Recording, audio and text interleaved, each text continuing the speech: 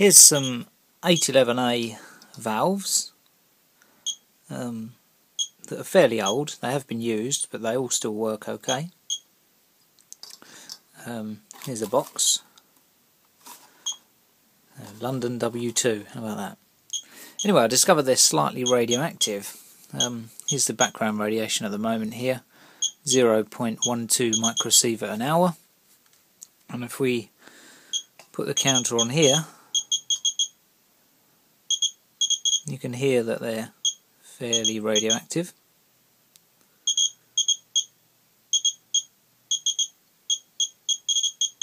I'll give that a moment to settle down and see what it reads.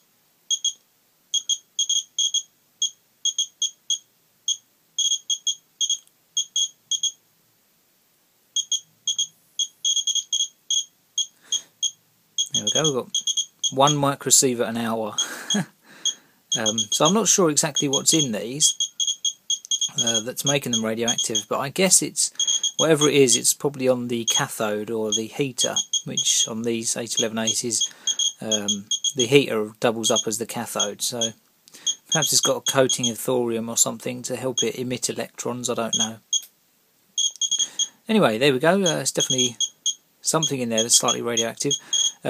These do actually work, so if they didn't work, I'd be happy to break one open and find out exactly what it is inside that's radioactive, but I'm guessing it's the cathode.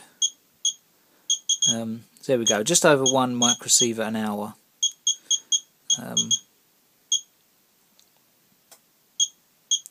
Yeah, quite interesting.